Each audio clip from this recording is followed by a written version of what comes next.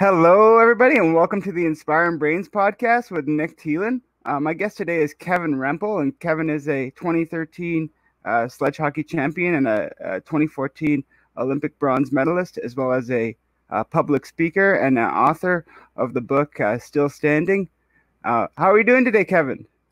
I'm doing awesome, Nick. Super happy to be here with you. Yeah, thank you so much for coming on the show. First of all, I read your book and I really loved it. My one question for you is I read the book and I was just wondering, is there an audiobook version available yet, or is that coming? Yeah, it's on the list. It's on the list. Okay. And it should have been done a long time ago. So yes, I want to do it, but I don't have it out yet.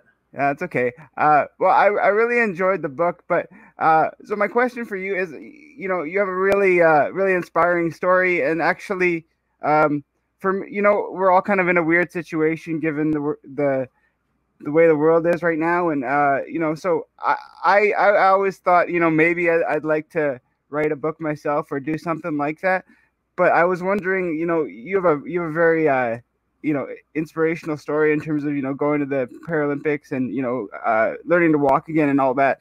But what would be your piece of advice if anybody is looking to do that? I mean, because what was the journey like when you were writing your book?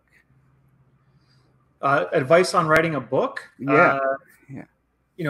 First question to answer is, I think, why do you want to write a book? For me, it was, I wanted to do it for myself, number one, because I felt like I had a story to tell. Mm-hmm. Secondly, I wanted to write it for my friends, my family, and I don't have any kids yet, but I'd love to have kids one day. And I thought that if I were to have kids and for something to happen to me and they not grow up and know who their father is or was, I'd love for them to be able to read the book. Mm-hmm. And then thirdly, definitely I want to help people with that, and it supports the speaking career. So though for me, those were the three main reasons. It wasn't to get rich. It's just something that I personally wanted to do, and to share the story and add value to help other people. Yeah. Were there particular challenges you had when going through the writing process? Like, obviously you're going through some pretty personal memories when you were writing it. So I had a book coach. His name is Les Kletke, and I think his website, if it's still kicking around, is Global Ghostwriter, or just leskletke.com. Mm-hmm. And what was so powerful is that he had a process and a framework for me to follow. And so I can even, the framework of my book is, without getting too far into detail, basically every chapter has 4 sections, which is intro, story, reason, impact. Okay. And you start each chapter around 2,000 words, and then each of those sections is 500 words. And you just break it down. So tell me 200 words about the phone, and tell me 100 words about the water bottle, and then 300 words about the keyboard mouse. Anyways, and then you just write it however many words about that thing. Yeah, that seems like it would be a much more manageable process, right? In terms of looking at it as this. I mean, it's a big task to take on, but taking it into these little absorbable chunks is a little bit easier to grasp. That's the idea. As a speaker, my story is about my keynote is titled "The Hero Mindset." Mm-hmm. And focusing on 3 key areas, which are accepting responsibility, taking things one step at a time, and never giving up. Yeah. We have hero moments, decisions, and actions. And so those moments we recognize in our life that regardless of what's going on, that we may not be responsible for what's happening to us, but we're always responsible for what we do about it. So that's the first step. Yeah. Then the second step around making a hero decision to take things one step at a time is to break things down into small baby steps. Mm-hmm. And the third area is focusing on hero actions, which is when you choose to show up persistently, never giving up in pursuit of your goals or your dreams. Yeah. And so when you take the book as an example, this can seem like a monumental project. How am I ever going to start? So you accept responsibility. I just got to take the ownership to break this down into small, simple steps. And so that's each chapter is 2,000 words and 500 words, and then how many words per that object. And then persistently show up every day. And then that's an example of applying the hero mindset to writing a book.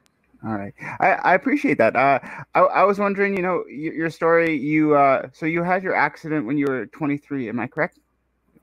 Yep. Okay. And I was wondering, did you play stand-up hockey prior to your injury at all? Yeah, I did. I did for about 5 years when I was a kid, but I was not good at all. But my question is because I have cerebral palsy, and that's something I have from birth. But do you feel like playing stand-up hockey at all helped you to be able, like, playing hockey and then finding sledge hockey and eventually making the Paralympic team? Yeah, 100%. Because in the Paralympic world, there's many athletes that like have never played that particular sport they join, let alone Yeah. played sports, period. And they can go on to excel and become world-class athletes.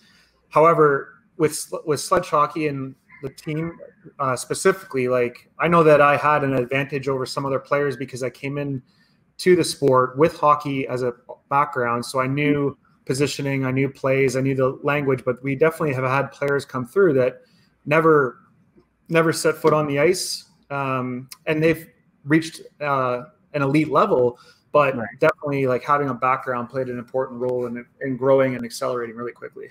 Right, because like for example, I played and I played just casually for fun, but the thing I struggled most with was like raising the puck and that whole like I'm sure like having fired pucks before and and played the stand-up level kind of you know helps a little bit with that aspect of it. But what do Yeah, you well, think? just in sledge hockey, I get asked a lot about raising the puck as an example. And it's like, and it took me 2 years. Like I made Team Canada, but it took me 2 years Yeah, of just shooting the puck at the boards over and over and over again, right hand and left hand, because I knew I didn't want to be able to just shoot one handed only. right.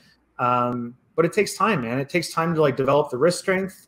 It takes time to like understand how to twist the wrist properly, how to follow through, and it just takes time. You got to keep Right. practicing. Yeah, that makes sense. Um, Yeah, I mean, I really enjoyed playing. I mean, I had the chance to get coached by Derek Whitson when I was living in Medicine Hat for a while, and that was a really cool experience. Um, and in your book, you particularly talked about getting lost. I believe it was in South Korea at the airport. If you Well, I think the story, I remember you mentioning like the story, Derek and I were on our way back in Japan to the Okay. hotel, and we left as a team to go to, I forget the location. We went as a team to like go to a temple as an example, and then Yeah. had the opportunity to like split up in groups and go back. And on the way back, Derek and I were just wandering, and I decided I wanted a haircut. So I got this haircut, and we ended up getting back late for dinner. And it wasn't like the end of the world, but I also knew that we were definitely in shit. And that was another moment where I had to accept responsibility that I knew I was responsible for getting back late. And but also like pretty simple but fun memory from traveling to Japan. Can you put into perspective, like, because I've never played at that high of a level, what it was like training for Team Canada, and maybe to add to that, how that varies from what you would do now as like a regular workout. Obviously, it's probably not as intense, but it's probably still a regimented workout. Yeah. It's like most athletes. I mean, so you can imagine the 3 to 5, like, well, 5 days a week training, leading up to the games at 7 days a week, and just find different forms of therapy. Like it took a lot of, yeah, it's just a full-time commitment. There's a lot of athletes that still have part-time or full-time jobs, which is very hard to juggle. So I was fortunate. I was able to commit full-time to sport. Yeah. Paid off. But where my life is today, the differences between how I train today and how I trained then is like, then it was very sports specific. An extraordinary amount of core work, an extraordinary amount of shoulder rotator cuff, strengthening your back. Whereas now I approach my workouts differently to maintain an overall well-being versus just that upper body, let's say.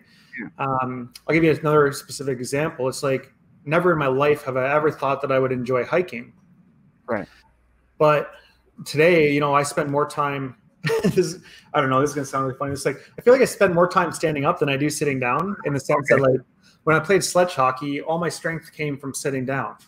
Yeah. Like that was what I needed it for. But now, like, I care more about having a strong, my strong hips and strong legs, in the sense that, like, I don't want to have knee pain. I deal with knee pain a lot.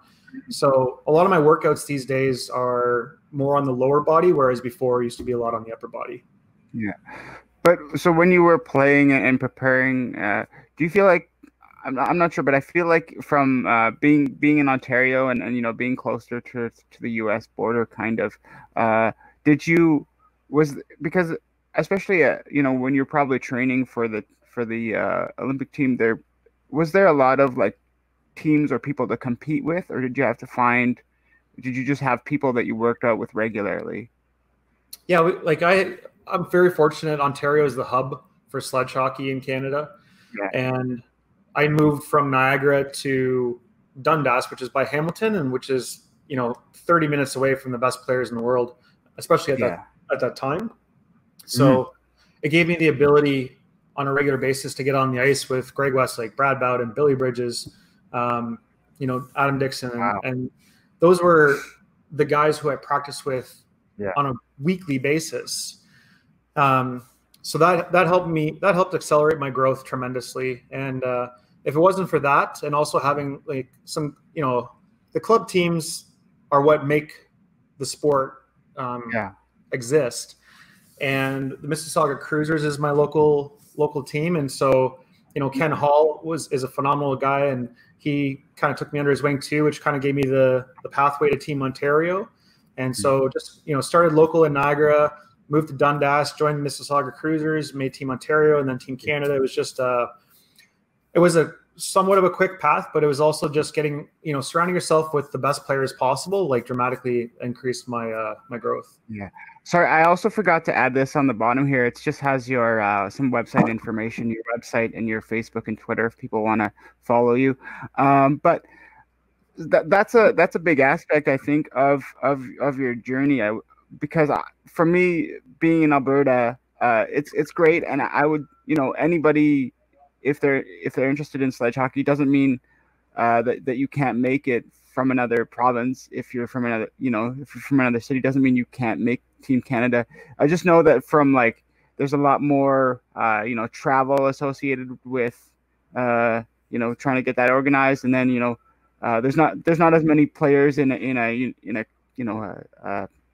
a city, I guess. So we all have to, I've played in a couple of tournaments, and some of them have been like, just it'll be like 3 or 4 players from this city and 3 or 4 players from that city, and we'll all come together to play a tournament. And as strange as it is, it's also really wonderful because it's just that camaraderie of like coming together and playing and just having fun, and that's what I loved about it. I also played some sledge or some wheelchair basketball as well, which was great. Picked up that a little bit faster, so I enjoyed it a little bit more. But yeah, I mean, just the chance to get active, and for me, being somebody that's always had a disability, it's just sport in general, and being able to feel like I'm kind of gives a sense of like normalcy, right? And Oh, totally. Yeah, as good as I am walking around on my 2 legs every day, and most people would never know there's nothing wrong. Like, especially when I started, there was that feeling of community, like you said, of normalcy, and hanging out with peers on a shared journey. Yeah. It's extremely important to well-being. It's just like, it's happiness, it's health, it's community, and it's not just for the players, it's for the parents as well that have the children, or the brothers or the sisters or the aunts, the uncles. Like, it helps everybody. So going through the journey of recovery from your injury, and then what were some of the things that like doctors told you, for example? Because I'm not sure, like, did they tell you that you may be able to walk again, or what was their words when you started out? What I remember verbatim from the doctors, 3 days after I wake up out of surgery, and guy comes in and says, Kev, you're now an incomplete paraplegic, and you'll likely never walk again. And if you do ever walk again, you'll have braces on your legs to your hips the rest of your life. So at that point, I wasn't pissed off. I mean, I definitely had a little bit of that screw you attitude in my mind, but the immediate thought that went through my head is that you don't know me and you haven't given me a chance yet. And I'm going to keep getting better and put in the work as long as I can, as much as I need to see how far I can go. And when I stop getting better, I will decide for myself at that time if that's where I'll be. But I'm not going to let, in the words of Les Brown, when he said, he's like, I'm not going to let someone else's opinion become my reality. Yeah, that's important, I think, too, because for me personally, being born with the cerebral palsy, and then going through those challenges, the doctors told me, or my parents, that they didn't think I'd be able to.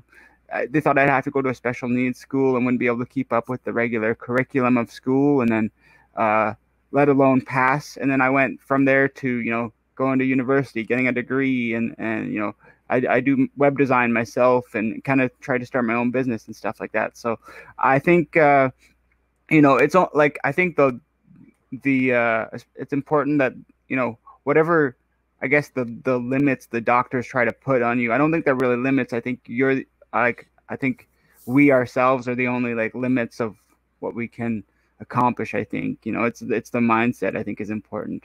And Yep. Yeah, the mindset's extremely important. And I think there are areas in our life and in the world where, I'm going to just generically speak here, like maybe scientifically this XYZ thing is not supposed to be possible. yeah. Like I'll give you an example, like the difference between myself and my dad, who had an injury. For the audience who's listening, my dad had a spinal cord injury 4 years before I did, when he fell from a tree in a hunting accident. But my dad was deemed a complete paraplegic, and I was deemed an incomplete. And Okay. As someone who has a complete injury, meaning it means that you've basically like cut your spinal cord, or you've severed it in a way that, scientifically haven't found the solution yet for that to reattach and then someone to heal 100% and get walking again. Yeah. So in my case, I was very fortunate that I just fractured and dislocated my vertebrae. I pulled and pinched my spinal cord, and then surgery realigned it. And so there's a lot of bruising and swelling and pressure around the area. And then with time, that started to slowly go away. And that's what gave me the opportunity to heal. And so I say, with a little bit of luck and a lot of hard work, I was able to get better. Right. But, had I like cut my spinal cord, I can't say that my mindset would overcome my spinal cord being cut. But the message is that regardless of what you're experiencing or what card you've been dealt, is that you still have the opportunity and the ability to accept responsibility to decide what you want to do with that hand that you've been dealt. Yeah. And you don't need to let someone else's opinion dictate what your life is going to be like. And so you need to choose, what do you want your story to be? Yeah. Another thing that I do personally for fun is I do stand-up comedy. And I found that has been a really great way for me, because I went through school and did creative film and all that sort of stuff. But I found, stand-up comedy is kind of that release and a way to promote and to tell my story and, be positive about, disability and make people laugh, which has been super cool. And again, like, prove people wrong, which is super cool. But I guess, I've been through a lot of, the physical struggles, and I used to be in a wheelchair. So now I walk with, 1 or 2 canes, depending on where I am. And I can walk when I'm at home, and I trust where I am. I walk without support if I can. But I think for me, the most important, or the thing that I find kind of still a daily challenge is like you said, that mental strength. So what kind of things did you have to go through, like as an athlete, especially, and to keep training, keep doing what you're doing, that sort of that mental fortitude to keep going? Is there a specific like minds or things that they go through, as well as like the physical aspect of it, that they teach you about? Well, not, as far as like who they are, who teach me about, I mean, like I'm not clear on that, but here's what I can share with you is, from my life experience, what I've discovered are there's 3 key areas that really help maintain my mental strength and my resilience. Throughout the pandemic that we've been living through, I've spent time to develop what I call the resilience toolbox. And it's something that supports my keynote about the hero mindset, because the mindset is about the mindset, about the inspiration, but then the toolbox that surrounds it is all about the application. And so if we were to think about, or we were to discuss, what makes up the hero mindset, and what are those tools and key areas? The 3 key areas, number 1 is to create your own belief, to think about who is it that you look up to? What are the resources that you can tap into so that you can gain that knowledge, as well as what are a few writing strategies to help you clear your mind and get clear on what you want, and also like to reframe any negative thoughts into positive thoughts. Okay. Yeah. The second key area, so first creating your own belief. The second is around mental conditioning. It's all about focusing on your habits and making resilience visual, and setting some short-term and long-term goals as well. Because what I discovered is, it's one thing to be motivated on like every now and then on a random day, but you want to be able to maintain your resilience through mental conditioning. And so when we create something as simple as a vision board or a quote board, you look at the habits that you have in your life and how you can shape those, and then set short-term goals. We can show up every single day with energy, and instead of feeling lethargic, we can feel lively because we have something that pulls us up out of bed. Right. And then, so we look at, first pillar number one is creating your own belief. The second is mental conditioning. And then the third key area is around self-care. And what that encompasses is just simple nutrition, sleep, and exercise, because it's one thing to like be driven with goals, but if you're burning yourself out on a regular basis and you don't have the stamina or energy because you're feeling lethargic, you're eating garbage, you can't think straight because your cognitive ability is now affected. All of these different areas make up a wholesome mindset, a wholesome body, a wholesome spirit. And so what I've discovered is that for me to maintain my mental resilience, to have recovered from all the challenges of losing my father, overcoming paralysis, to excel at high performance sport and get through post-Olympic depression, is that all of the tools and strategies that I found to be the most useful were tools and strategies that I had already at my fingertips in my home that I could implement at any time that cost no money. And so that's what I focus on is on the resilience toolbox is cognitive behavioral therapy techniques, simple tools and strategies that you can apply, and then just set yourself up, both your mind, your body, and your spirit as well, in the sense that you show up every single day pulled out of bed to go after what you want, rather than trying to find a way to push yourself up out of bed. That's a great answer. I mean, I apologize if I'm a little bit, it's a little bit darker here because my light automatically goes off, but I think I can still see myself, so I'm all right with this. But I wanted to ask because, specifically when we talk about hockey and a lot of people talk, NHL players nowadays are, a full like head to toe kind of taking care of yourself. So I was wondering, kind of that was a great answer, but I was wondering, that mental aspect for somebody from the, sledge hockey perspective. So that's why I asked. But I wanted to ask a little bit if you can at all describe that feeling of going to the Olympics, because I personally in 2010 I was an Olympic torchbearer, which kind of gave me that brief kind of meaning of because you talk about the Olympics and what they mean, and it's a totally different perspective to watch it on TV. Of course, it's exciting to watch it on TV, but it's a totally different thing to be part of it in some way, and to feel like there's some aspect that you've helped to make those games happen. And specifically, I kind of tell a funny story.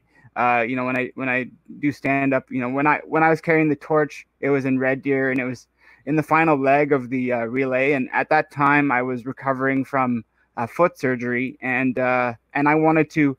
I think I was asked to be a part of the relay after somebody had backed out, and so I was told, fill in the application and go through the process, and you'll be a part of it, right? And so that was great. But for me, going through that recovery, I knew I wanted to physically carry the torch myself. They gave me some options to, put it in a wheelchair and have it behind me, or walk beside somebody as they held it. And I was like, no. If I'm going to do it, I'm going to hold it myself. And so I was walking very, very slowly because at that time I was still recovering. But and the joke I tell and is that I was wearing, the flannel kind of pants or whatever it is. And it's a flaming butane torch. And part of the 500 meters or whatever I did, you know, you're wearing these gloves and it's obviously very hot. And so I kind of like lost grip of it and it dangled between my legs. And then I managed to like flip it back up.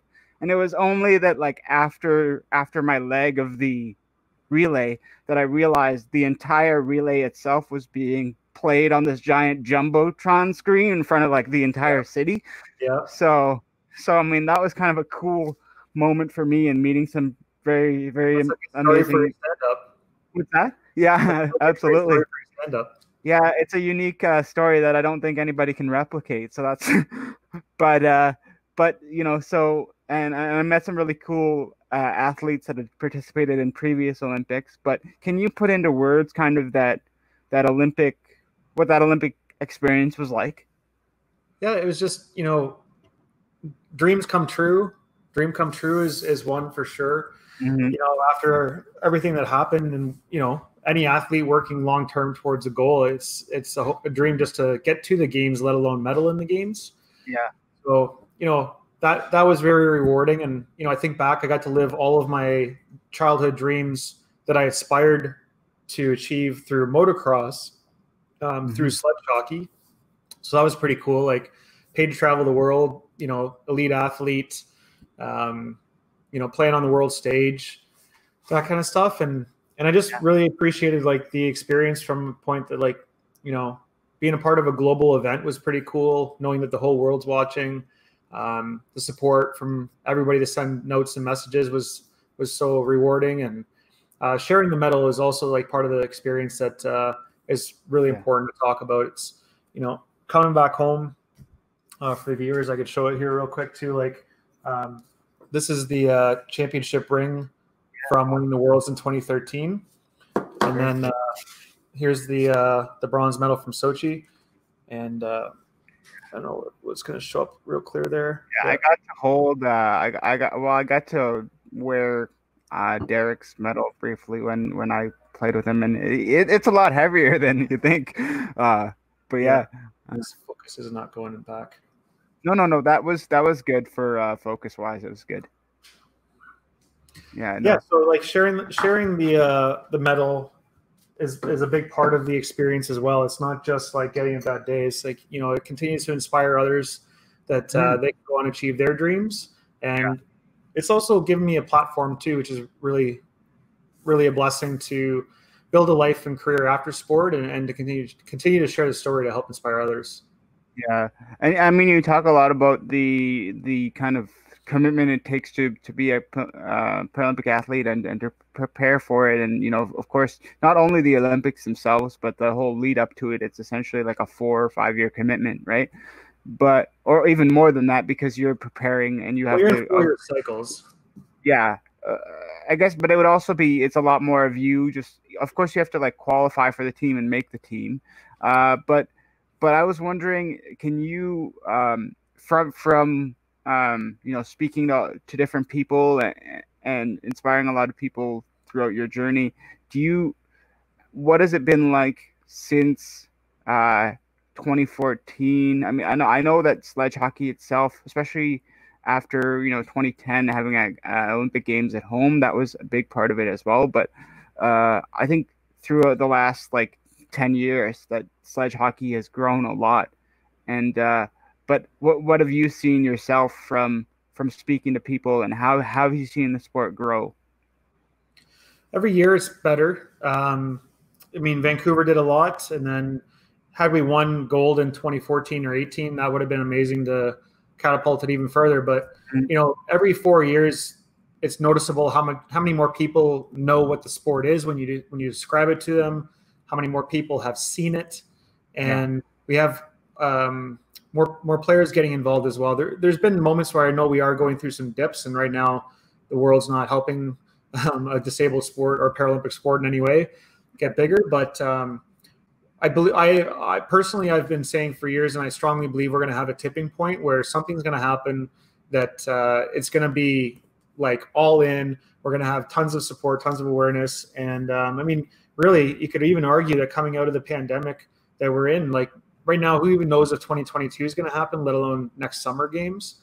Yeah. But, you know, if it's not those years, it's going to be the next. It's going to be 2024, and 2026. That like when the world resumes, people are going to want this. They're going to want sports. They're going to want to have the next best games ever to rekindle the fire after all of this has gone down. So, let's say, and shoot, man, it sucks that it might be 6 years away, but let's say 2022 is canceled as well, and it's 2026, but 2026 could be the year that like Paralympic sport, the Paralympic movement just completely explodes because the world's coming out of they just want to showcase it. And so I believe there's going to be a tipping point one day that our sport gets what it needs as far as exposure and support, and then we'll have a lot of players involved, create that greater depth of talent, and then it's just going to go up and up and up. And I know that like Tara Chisholm, the coach of the women's team, and Derek Whitson have been huge in promoting like the women's aspect of sledge hockey. So I do think that once the women come into the game as well, it shows another aspect of it and how big it really is, because I don't think I don't think people are as aware of that right now. But my thought too, I was wondering for you, what you think is, because there's obviously a challenge with there's a lot of support behind, and a lot of obviously financial and a lot of people supporting the Olympics, like the able-bodied Olympics, I guess you'd call them, and the Paralympics. But what do you think is the challenge of why it's maybe not as big or broadcast on national TV around the world? My personal opinion is that, well, it's not just because I think it should be, right?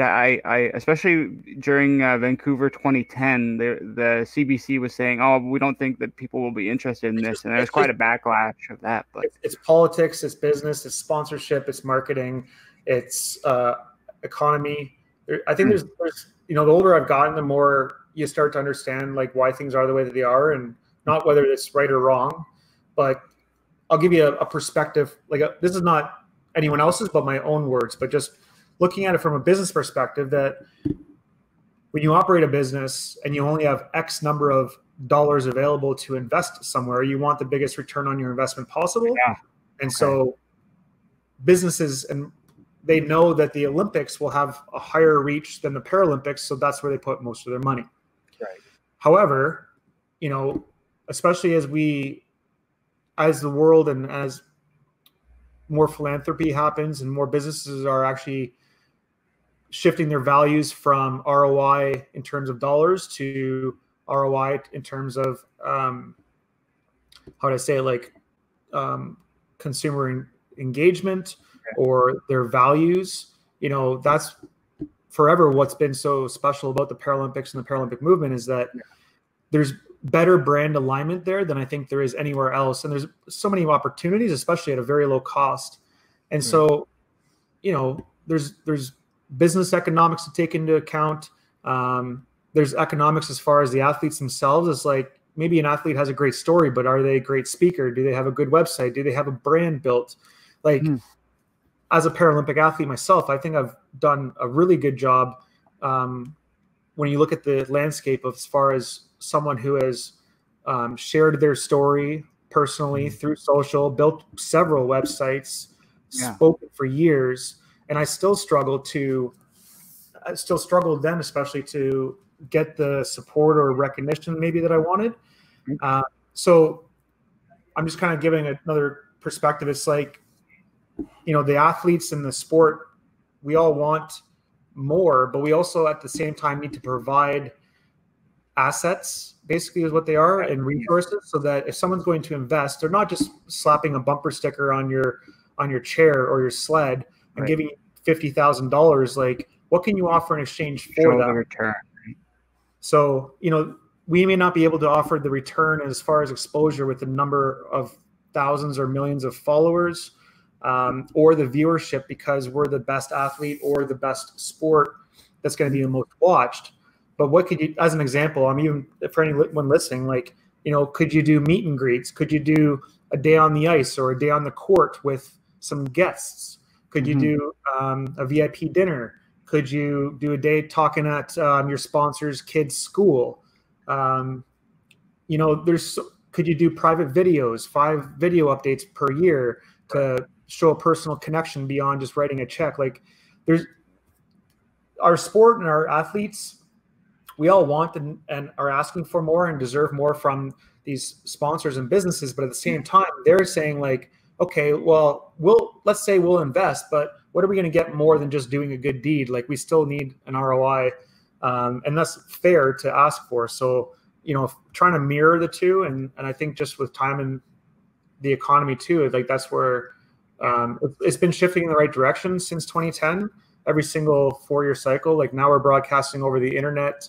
So, you know, our sports and sledge hockey, especially in 2018, I think, I don't remember the numbers exactly, but especially when it comes across the internet, like we were able to watch every single game and every single game live. And like, that wasn't possible years prior. So it's all moving in the right direction. It just continues to take time. And the internet is the best opportunity for broadcasters to continue to like connect and share and help our sport get exposed. At the same time, athletes need to take advantage of the opportunity and not just sit there and hope that we're going to get tossed some money, but using the internet actually create some value so that they want to invest into you. Right. And it seems really like I can kind of tell from my perspective that you know, reading your book and you know, talking about you going to school and taking your marketing degree for the purpose of creating your dirt biking website and magazine and that kind of thing.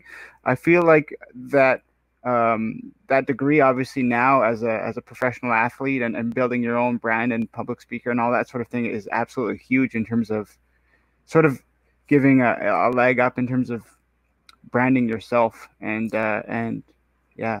One thing I would say, like, not to knock my education in any way, the brand building and stuff and marketing, like that just came through real life experience.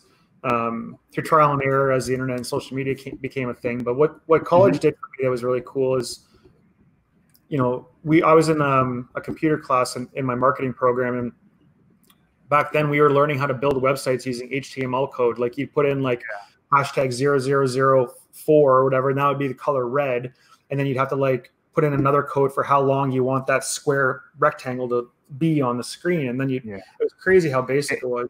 Yeah. But from that, what happened is it taught me how to build my first website, which was a dirt biking website.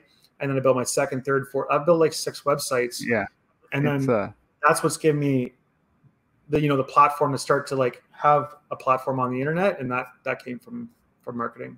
Yeah, it's crazy because I went through kind of some similar basic web design courses and the very basic like HTML code. It's crazy to even think like how difficult it is to get like, you know, obviously the color, but then, well, not difficult. I would say it's the simple, but the action of like going on a website and clicking a button, obviously like to code that yourself, I mean, it takes a lot more than you would think.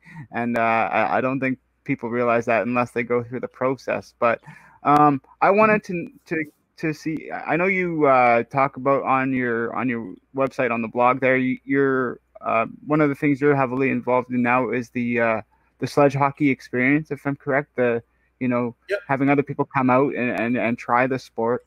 I was just wondering, you know, obviously there's a big commitment to becoming a Paralympic athlete. And, you know, if, you know, this is, I mean, I don't know if you would be interested in doing another Paralympics, or if you're interested in that, or if you're busy with your business now, which would make total sense. But I was just wondering, do you see yourself like becoming a coach or giving back to the sport in that kind of way, or any other ways you see yourself kind of giving back? Yeah. I mean, right now the business is a way of giving back in the sense that like I want to help grow the sport, bring those sponsors in, because all the work that I do is with corporate. So my mission is to help bridge the gap between the disabled population and the able-bodied population through the sport of sledge hockey, and help give the able-bodied population a perspective on both life and people with disabilities. Yeah. And so that's been phenomenal to, you know, open the dialogue, create the excuse me, to open the dialogue and create the conversation. And it's opened doors for fundraising as well. Like the business I run and with my team, we've together in the 3 years, we raised $32,000 and bought 30 sleds for kids, sled sticks and hockey gear. Yeah. So I do want to continue to do more of that. As far as coaching, I think yes, one day, but like not in the near future. And I just want to continue to make this business tick first. Right. And then with the pandemic right now, it's closed indefinitely, not closed permanently.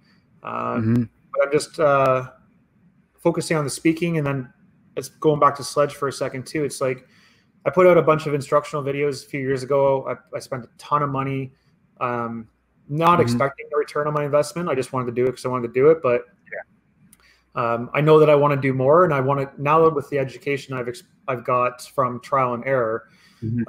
I will be building more content that'll likely come in a form of a course that you could probably purchase. The specific tactics and tips about getting better in sports. So to coach behind a bench is not in my near future, but continue with the business, to continue to fundraise for kids. And then my third step would be to continue to put out content online through video form, through blog formats, so that people can continue to learn how to play. Right. And I guess one last question I want to ask before I kind of let you wrap up here. But do you think now, given that it was a few years ago when you were part of the Paralympic team and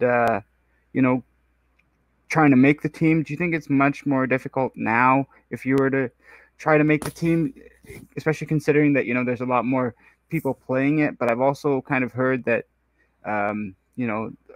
there's a lot more like speed in the game now. Do you think it would be a lot more difficult now, or how's it changed, do you think? Yeah, I think that's accurate. The speed has increased significantly in every 4-year cycle from 2010, 14, 18, and today. Yeah. Our team in particular, I mean, I haven't been on the team for 5 years, but I know that the testing is a lot more a lot more detail oriented, a lot more frequent, a lot higher standards than it used to be. So that said, I think I from watching the team before I was on it to when I was on it, and then since I've been on it, there's always pockets. I mean, there's waves of players coming through. Right. It depends a lot on the individual. Their where they're at mentally as far as understanding the game of hockey, as well as their physical ability or disability. You might not be the quickest, but if you got the hockey sense, you can make up for it just through smart plays and good hands. So the sport's, of course, elevated. The talent, I want to say, does get deeper. It always needs to be more. At the elite level, I always personally, if you look at the roster of say 16 players, I think that the bottom 4 players on the roster there's always an opportunity to take a spot. The depth of talent across 16 players is not equal. So if you're the up and comer, it's not unrealistic for you to crack the roster. And then once you're on the team, then you just got to keep working your way up the roster. And as opposed to wheelchair basketball, where they have the point system, right? There's no point system in sledge hockey. So, some people might have more mobility and things like that. And I also see people I played basketball with Liam Hickey too, and I know he plays sledge hockey as well. And being a multi-sport athlete, I think you kind of get into that must get into that regimen of just how to treat your body all the time, make sure you're eating the right things. And so having people like that come through and then mentors like you or other people that have done it before is probably being a huge asset to growing the game. So yeah, absolutely.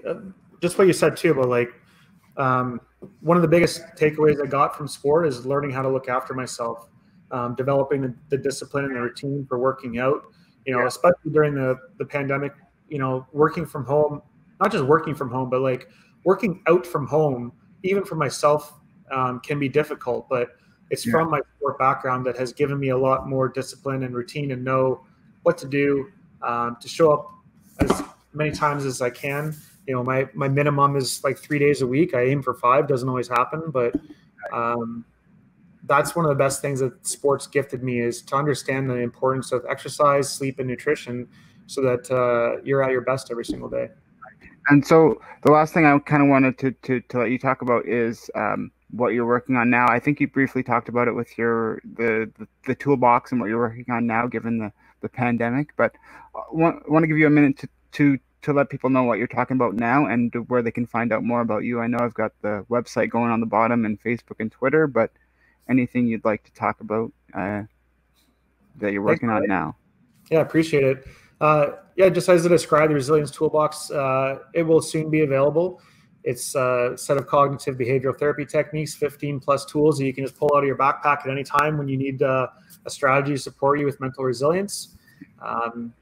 The best way to stay in touch is probably through Instagram, is where I'm most active, just at Kevin Rempel on Instagram. And the website is perfect that you have on the screen as well. I'll be launching a brand new website, hopefully in no less than 4 weeks. And from there, you'll be able to access a webinar about the toolbox, see a lot more resources, and go from there. Right. Awesome. Well, I know, and people can get your book as well on Amazon, and there's a free ebook as well if you're interested in an ebook.